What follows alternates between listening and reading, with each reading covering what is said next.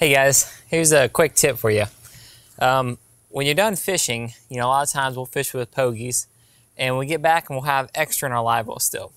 So what we like to do is we save those and make chum out of them later on. Because then later on when you go fishing, or if you, like us, maybe you go down to the Keys, want to chum up some yellowtails or mangrove, then you'll have it all ready to go. If you have to buy chum, it starts getting expensive. Sometimes it's hard to find quality chum. You don't want like half dead, kind of yucky stuff. But when you do your own, it's good quality chum. So today we're going to show you how we make our chum. Pretty simple. Got us a little grinder, and we got our cooler full of pogies that we've saved. We let them thaw a little. I got some oats that I'm going to mix in. If you want some gloves when handling all these mushy pogies. And we got gallon bags to put the chum in. You can use gallon bags, or sometimes I'll even use milk jugs.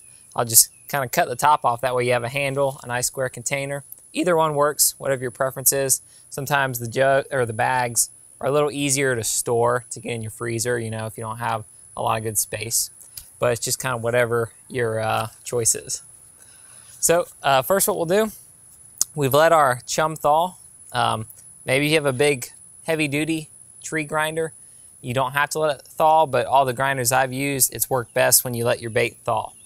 Once it's thawed, we're just gonna put them in this grinder, let them do its thing, and we'll let them pile up in this bucket. We'll mix some of the oats in, and then we'll bag them and freeze them. So simple as that. What we're using is just a basic leaf grinder. It's like 120 bucks. Probably got on Amazon or something. The last grinder I used was another electric one I got on Craigslist for 30 bucks. So it's not a specific chum grinder. I've tried electric chum grinders in the past, and they don't last very long. These are pretty good. Just wash them off, clean them off when you're done, and they tend to hold up pretty well. It pays for itself pretty quickly in the terms of all the chum we would have had to buy. So this is good. You can have chum year round, helps you to catch more fish, and it's just a great little quick tip for you.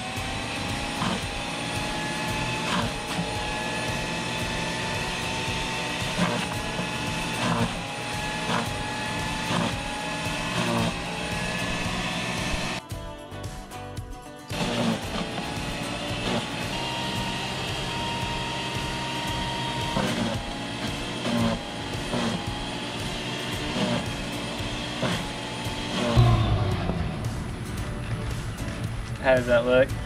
Thick.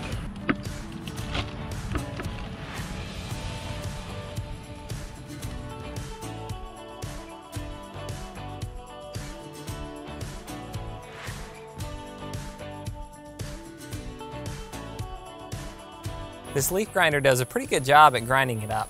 But if you want it even finer, you can always just put it back in and kind of double grind it. Hope this helps you guys out. Hope you guys learned something. If you got any other questions, you can mix all kinds of stuff in your chum if you want.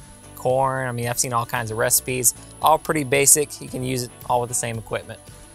Thanks for watching. Don't forget to like, subscribe, and share, and we'll see you on the next video.